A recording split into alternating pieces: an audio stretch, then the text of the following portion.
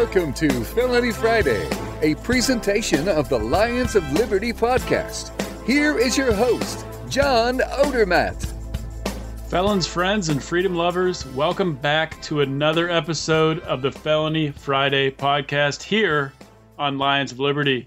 This is a weekly show that we put on every single Friday where we try to focus on and show the injustices in the broken criminal justice system. During today's show, I'll be welcoming another member of the Lions of Liberty Pride into the virtual Lions of Liberty studio, and we'll be analyzing some newsworthy felonies from the past few weeks. If you'd like to follow along at home, you can do that on the show notes page.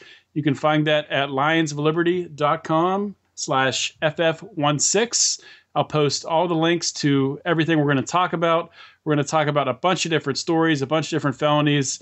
We'll be analyzing them, so it's probably best to go and read them yourself so you can follow right along. So now let's introduce my co-host for today, my partner for the day. It is Mr. Brian McWilliams. Brian, as you know, here on Lions of Liberty is best known for his work on the now retired show, unfortunately, Rand Pauluses and Minuses, where he and co-host Marc Clair provided weekly grades during Rand Paul's presidential campaign. Brian is also one of the co-founders of Lions of Liberty.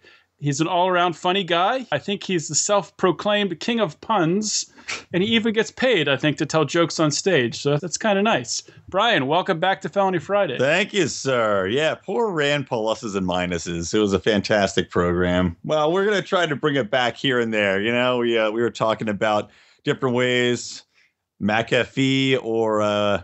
It goes, what the heck did I even know? I can't remember my own pun I made. No, McAfee or Hackafee. That's it. What was the one for Gary Johnson? I think it's just Johnson in or out. Mark did that one, though. Johnson in or Don't out. attribute that trash to my punditry.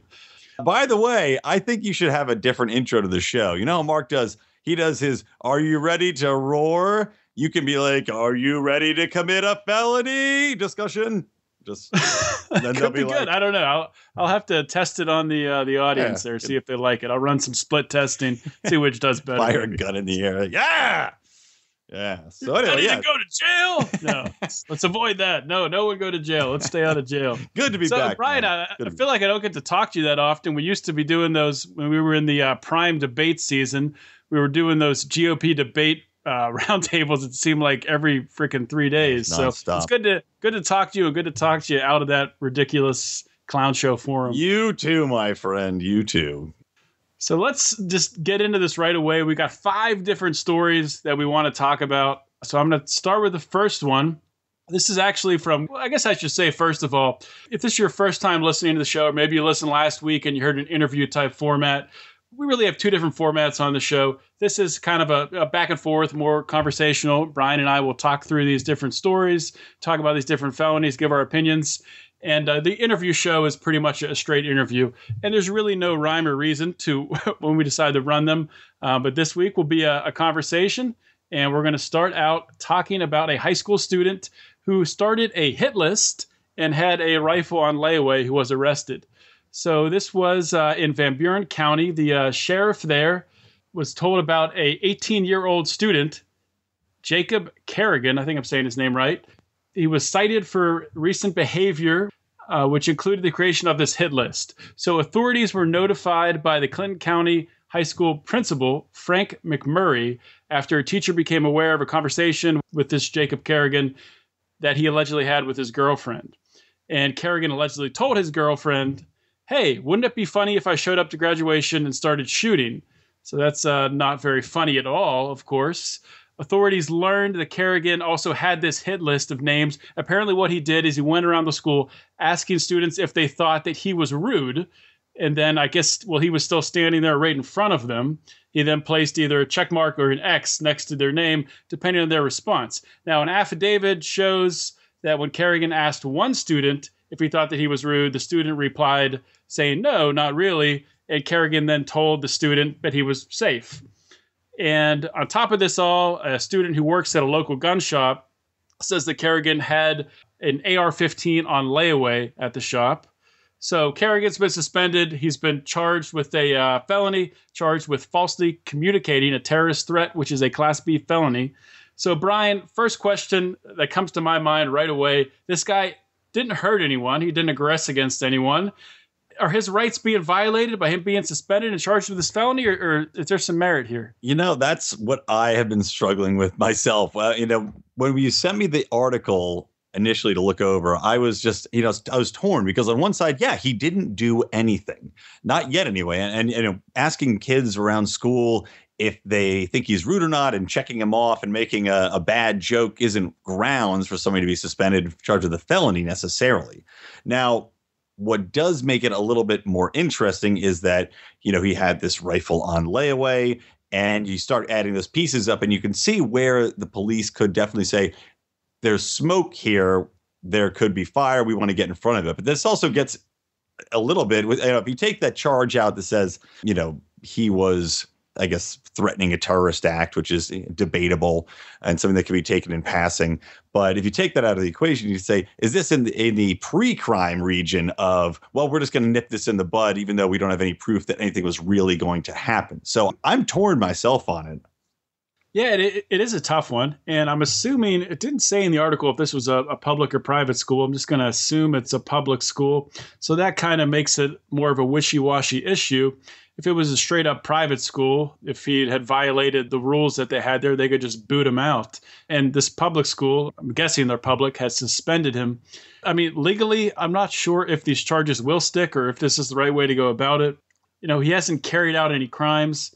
As sick as it is to say, or allegedly that he said to his girlfriend, what if I showed up at graduation and started shooting?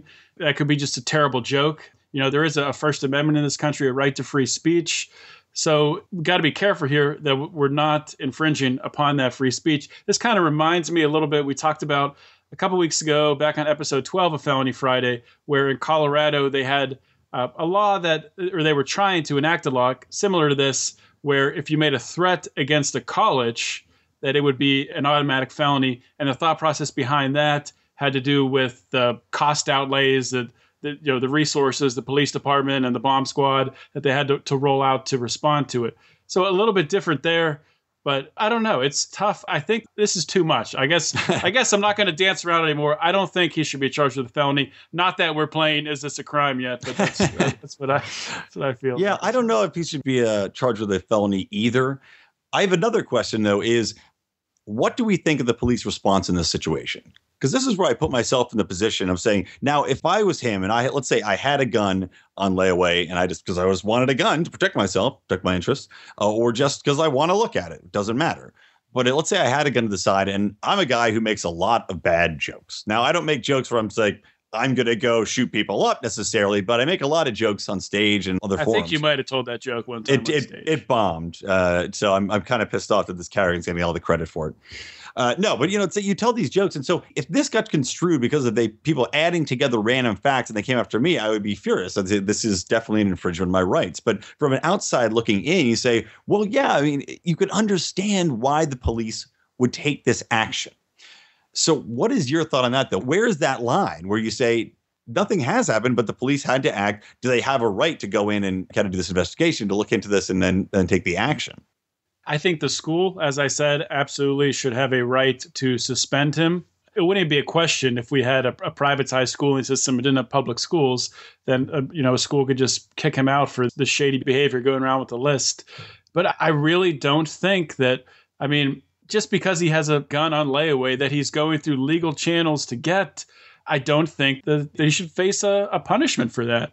I'm sorry. I obviously do not want a school shooting to occur. Now, you could put some other measures in place to prevent a school shooting. You could have, the opportunity for teachers to get permits and to be armed, or for administrators to be armed, or to have more security in a school to deter events like this. Get rid of the gun-free zones. I think that would do more to deter someone like this person acting out. But just looking at it from the outside, not knowing all the facts, I really don't think that this guy should face any punishment legally. I agree. I think, if anything, you'd want to see counseling come into play here, where they say, okay, we see there might be an issue here. We want to have you go to counseling for a little bit to kind of just look at your thought process and make sure that there's nothing deeper here that we're worried about. And that's what people talk about with a lot of these different cases, mental health, quote unquote. And I don't advocate for anybody being denied a gun based upon their mental health status. But just in general, you'd think, why don't you have a step between charging this kid with a felony and have him go to counseling or have him talk to anybody else before you slap him and potentially ruin his life? So, yeah, I agree with you. Yeah. I don't want to dwell on this one too long because we do have a lot more to talk about, but you just brought up the mental health, and that reminded me of the Lost Libertarian Debate episode that got lost in the I don't know, in the interwebs somewhere. We had some technical difficulties a couple weeks ago recording it. And I'm talking about mental health. People say we need to keep guns away from people with mental problems, people that are unstable. And I mean, when you really think about it, do they not have the same rights to protect themselves as us? Just because they have these problems, is their life not worth as much as ours? That's really where I have a problem with these pre-crime laws. And it's on both sides, Republicans, Democrats, and all in between. People say, on questioning it, of course we got to keep guns out of people that have mental health problems. I mean, I don't know if that's morally right. I honestly don't. I think there's other ways to deal with it. Getting rid of gun-free zones, letting people concealed carry, in every state if they want to. I think that's more of a help, but I don't want to dwell on this too long. Well, I'll say one thing on the mental health, and a total agreement with you. I think they should have access to them, and also that, concealed carry should be legal in every state.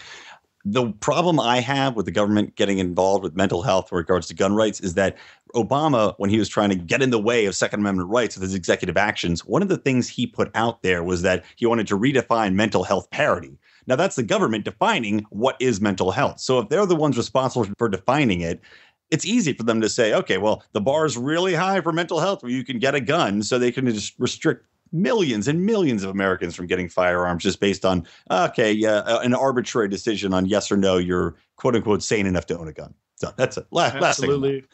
Absolutely agree. So next story we have, when a dark web volunteer gets raided by police. So full disclosure, I do not know much about the dark web. I'm going to try to talk my way through this story. Please don't say this guy's an idiot because he doesn't know what Tor is or the dark web. Go read the article yourself, please. I'll do my best to walk through it, and then we'll talk about it. This is how you know you're a parent. Don't know a thing about the dark web. Ugh, yeah. Disgusting. Yeah, these kids and their dark webs. I don't know what's going on in the world. How are you going to sell this kid if you want to? God, educate yourself. I don't know. I guess I got to get on the dark web. I got to figure it all out. So this is in Seattle. And the gentleman's name here, David Robinson, not of the San Antonio Spurs glory, David Robinson, a different David Robinson. His house was raided shortly after 6 a.m. in the morning. Officers came in, they had a search warrant, and they demanded he hand over all his computers and passwords, which he did. The reason for the raid is Robinson was running a Tor exit relay. Hopefully I'm saying that acronym right. Tor, T-O-R, stands for the Onion Router. That's true. I didn't know that until this story. I didn't either, actually. I've never heard anybody spell it out before. But yes, you're right. Tor exit relay is correct. Okay, I got it right. It's sometimes referred to as the dark web, of course, as we talked about, and it relies on internet connections provided by volunteers like Robinson. So how does Tor work, roughly? And like I said, this probably isn't at all how it works, but somewhat. Traffic passes through the owner's computers through a Tor exit relay. The Tor relay host never sees what's going through the relay because it's encrypted. And because of the privacy that Tor allows, it's a favorite, obviously, of a lot of people who don't want to be tracked by the government, want to get away from government surveillance and censorship. However, it can be used for obviously less noble purposes. And although Tor is completely legal because of these, less noble acts like, say, child pornography or things that, I would argue like, drugs, marijuana, cocaine, things like that should be legal. A lot of that passes through these relays. So the police obviously want to track down that stuff. And Tor frustrates the heck out of law enforcement because, like I said, everything's encrypted and they can't see it. So I guess they somehow obtained, or I don't know how they got this child pornography image that allegedly passed through this David Robinson's computer, and that gave them enough to go get the warrant from a judge and search all his computers. And of course, Robinson said, I don't see any stuff that passes through. I can't see it. It's encrypted. He was very frustrated by it because the police know how this process works. They've been schooled on it.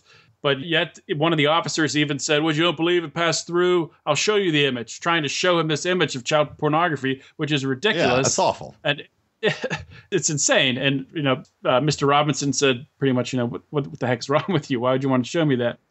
So the question here, Brian, are David Robinson's rights being violated by this search? This, tour is legal. I would say 100% yes. Now, I can understand why the cops would say, okay, but we have a warrant because an image went through. We have an image. And probably they were Chris Hansening somebody that they knew was a child pornographer or looked at child porn and then traced him sending an email somewhere. But knowing what tour was, they clearly know what it is. Knowing that it's going through his server, which is a tour server, I feel that his rights were completely violated. The way I want to look at this, is to say, okay, you have tour. You have this exit relay, and it's like having a sidewalk that you permit to go across your yard. So people walk along the sidewalk all the time. You don't know what they're doing. You're inside your house. You're not paying attention. You're providing a throughfare for the public good. If somebody walks along the sidewalk and looks at child porn, for instance, or pulls a gun out and shoots somebody on the sidewalk in front of your property, is that in any way your problem? And I'd say no. And that to me is exactly what this is. If he doesn't know about it, he's providing a throughfare, and we know for a fact he can't see what's going through there because it's encrypted. This is ridiculous. They should have no right to infringe on his liberties, and they should never have raided him. That's a great example. Another example I thought of with a post office, or maybe even better example, like a FedEx or a DHL or something like that. You're having all these packages shipped back and forth. They come through their offices, come through their distributing channels. They can't see what's in it. Is it their responsibility to x-ray every package, look in it, or even open every package and see what's in there? Heck no. I mean, that's not on them. That would be insane to blame UPS or FedEx for, having child pornography pass through their office. Yeah. It's ridiculous. Yeah, I think this is the exact same thing that's happening here. Now, in this instance, too, he agreed to have the police go ahead and look at his computers, and he provided the passwords. If he hadn't, that's what I'm curious to see what would happen then, because then what's going to happen.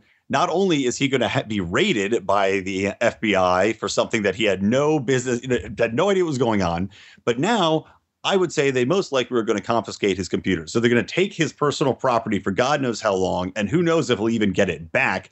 And as we've seen in the past with different things involved with the police, who knows what else they would have done? Who else would they got after his property to try to have leverage on him to provide him the passwords? So there's a lot more that could have happened in the story that didn't, because he was compliant and because he knew it was encrypted. But had he been a little bit more difficult, I don't know if I would have given the passwords. I'd probably be like, hey, why don't you stick something up your asshole and get out of here? But I'm just saying it could have turned out a lot worse. So just going to point that out. It could have turned out a heck of a lot worse. I mean, someone's banging on your door at 6 o'clock in the morning. I know if somebody was banging on my door at 6 o'clock in the morning or 5 o'clock in the morning or whatever, I would probably go to the door with a gun. And then I'm at the door with a gun with the police right there. I could end up shot. So, yeah, it's crazy. Yeah, it's a good point. Very good point. Could have ended up a heck of a lot worse. So he was compliant, and like Brian said, they didn't confiscate anything, which was nice of the police. They just searched his computers right there. And so that's one good thing about the story. The police didn't trash his residence or hold his property for any period of time. That is nice. It is nice. It's nice of them. Nice little perk. It's kind of a surprise. Little perk dealing with the authorities. Little perk. Right. Okay, so now we're going to play the fastest growing podcast game show. Is this a crime, and should anyone do time?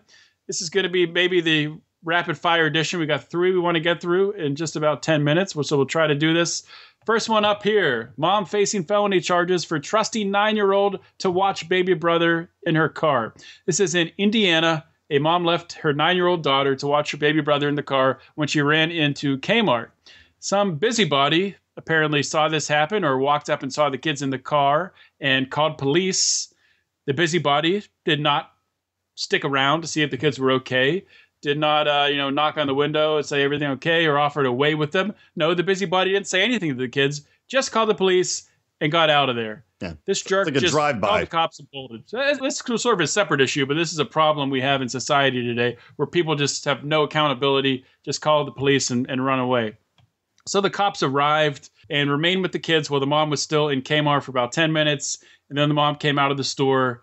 And the officers did release the kids back to their mother, which is nice of them. Again, police being nice there. Well, just wait till they get a knock on the door 2 days from now from social services. They take those kids away. We'll have to follow this story up. Scary, scary stuff. But this poor woman was charged with she might be charged with a level 6 felony neglect charge where that would probably end up with her kids being taken away, which would be terrible. So, Brian, is this a crime, and should anyone do time? Absolutely not a crime, and absolutely nobody should do time for it.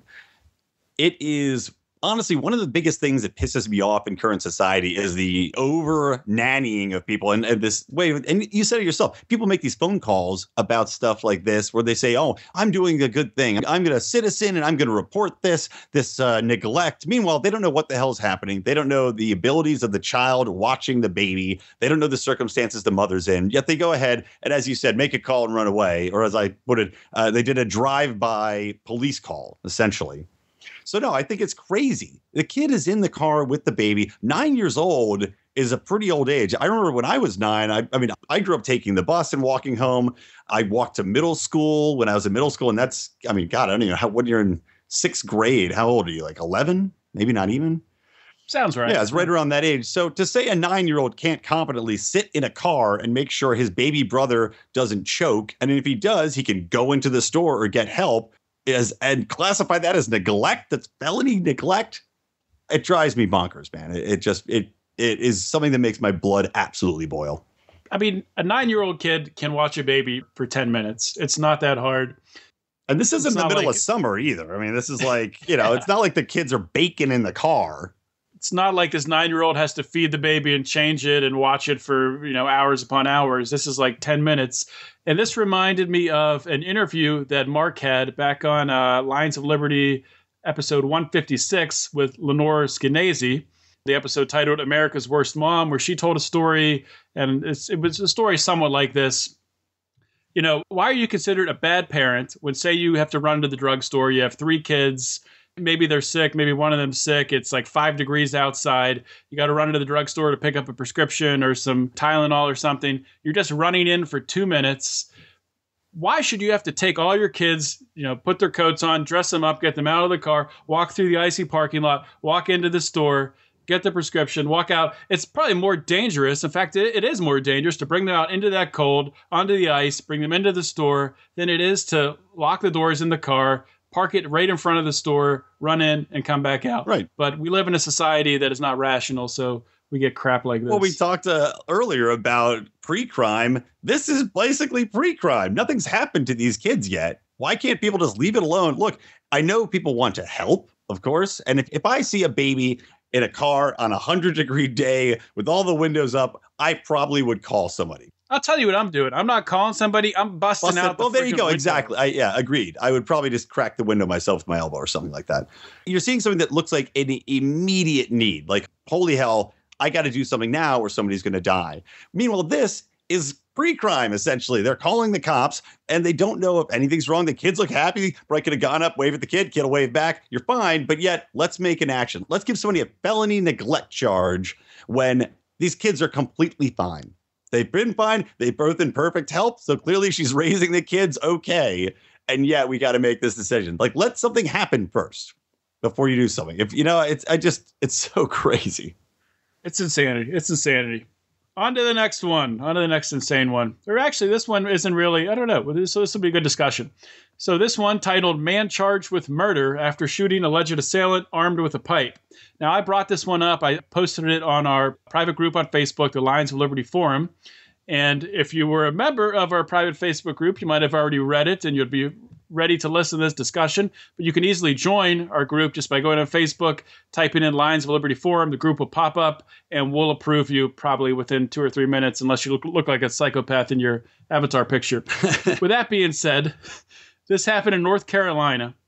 And it's sort of a story, a little bit of hearsay, maybe back and forth. It's just relying on the accounts of the shooter and the people who were with the victim. Okay, what happened here? The shooter, Jason Clary, says he was in the driveway of his home when 3 men showed up armed with pipes. Ultimately, what happened, he ended up shooting and killing one of the men. The backstory to that is he claims that they called him ahead of time and threatened him and said they were coming to kill him. So he said that he comes out of his house, sees these 3 men armed with pipes, and one of them charged him, and he killed him. Now, the flip side of that story, the victim's family and the people who were with this man say that he just They showed up because the shooter, Jason Cleary, who I guess he employed the guy who got shot, employed his son. And apparently they thought that this Clary was a bad influence on him. So they were just coming to talk to him. I mean, it is a fact that the metal pipes were found on the scene. So just showing up to talk to someone carrying metal pipes, I don't really buy that. Yeah. I don't really buy that story. So there's a little bit more to it, though. There was quite a bit of distance between the two of them. There's a video of this, apparently. They don't say in the article who shot the video or where it came from. There was only one gunshot, and the guy died. His two friends that were with him drove him to the hospital right away, and he died on the way to the hospital. So this isn't totally straightforward because we obviously don't know all the facts. But with what you know, Brian, do you think this is a crime, and should anyone do time? This, honestly, to me seems cut and dry, not a crime, and you should not do time. And I'll tell you why. Simply, and you already said some of it. You said that the guy showed up with pipes. There's a picture of the pipe on the ground, the guy who got shot. Once you come to someone's house and you get out of a truck with three guys carrying pipes and there's a known interaction already happening here, I don't care if you charged or not.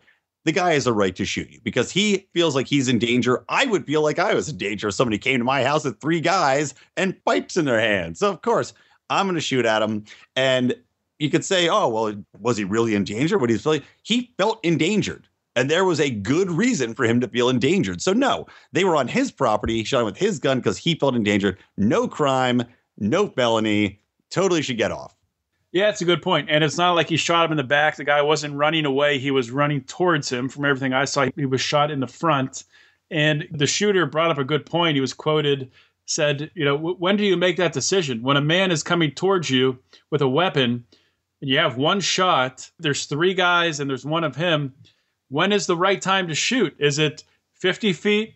Is it 30 feet? It's not 10 feet. I'm not going to wait till someone gets 10 feet away from me when there's three of them with pipes. Yeah, I mean, you're just asking for trouble, showing up to someone's house, carrying a pipe. It's a recipe for someone to get shot. Exactly. So if you're looking to get shot, go to someone's house carrying a pipe. Hey, look, the United States goes to war with other countries over far less provocation than three men with pipes at our doorstep. So this guy's perfectly justified. Yeah, sometimes no provocation. No provocation, just a rumor. Yeah, heard about some weapons of mass destruction. What'd you say over there, Assad? Go get him, guys. Bring over the bombers. Go give him some weapons. Yeah. Foreign policy, a topic for another day. The non-intervention debate. We'll have to do that. We do need to do that. You're going to get schooled. Yeah. Okay. So last one here. This one is a little bit funny. It's a lot funny, actually. It's actually pretty hilarious. Drunk guy arrested after spraying bar patrons with liquid. Well, are we going to make the show explicit? Maybe we will. I think I already dropped something that was slightly risque. Not too bad. Screw it. Okay. So this is in Athens, Georgia. 20-year-old guy is in a bar, just blitzed out of his mind drunk. And he's walking around spraying people with this liquid flatulence spray around 2 a.m. Then he, puts it in his pocket and goes and sits down. Authorities go and confront him when he's sitting at the bar, like there's nothing going on. And they search him and they find the flatulence spray. And apparently he sprayed a woman in the face with this spray. So I don't know if that influences your decision here, Brian. But do you think this guy was charged with disorderly conduct, public intoxication, underage consumption of alcohol? Was there a crime here? Should this guy do any time? Well, I don't think he should do time. I do think there was a crime, though, because look, number one, he's underage, which I might disagree with the age at which is considered proper to drink. But legally, he's underage, so he knows he shouldn't be doing that. And he's going in there. And I mean, look, it is an attack. I know it's with stanky ass spray, which is unfortunate, but it's still an attack. And if he's squirting some lady in the face, who knows what ass spray's effect on the eyeballs is? Or it can't be good. It can't be great. Any orifice, it can't be good. No, I think they're totally right. The kid should have been arrested. He should have been charged. He definitely shouldn't go to jail for something like this. But if he's got a fine, then fine. Pay the fine, kid. Learn your lesson. You're an idiot. Yeah, maybe I wish just somebody punched him in the face. That would have been a pretty good punishment. That would have been pretty solid. We're getting a little bit into Saudi Arabia law, I think, but Maybe. Well, I don't know. Say if you're out with your fiance at a bar, Brian, and someone comes up to her and sprays her in the face with some acid. I'd go crazy. Do you think there's anything wrong with punching that guy? No, not at all. I'm just saying, if we were talking official mode of punishment, no, I totally agree. Yeah, I'd punch him right in the face. Yeah. Okay. Well, fair enough. With that said, we're going to wrap up this show. Thank you, everyone, for listening. Brian, thank you again for coming back on the show. Always it was a lot of fun. And if you guys like the show, please subscribe. Subscribe on iTunes or Stitcher. You can find links to both on our show notes page. Make sure to check that out. And if you like the show, please share it. Share it with a friend. Share it on email. Share it on Facebook, Twitter. However you share the stuff you like, please share our podcast, the Lions of Liberty podcast. This is the Felony Friday show on the Lions of Liberty podcast. As always, guys, thank you for listening again today. This is John Odermatt signing off. Always remember to keep your head up and the fires of liberty burning.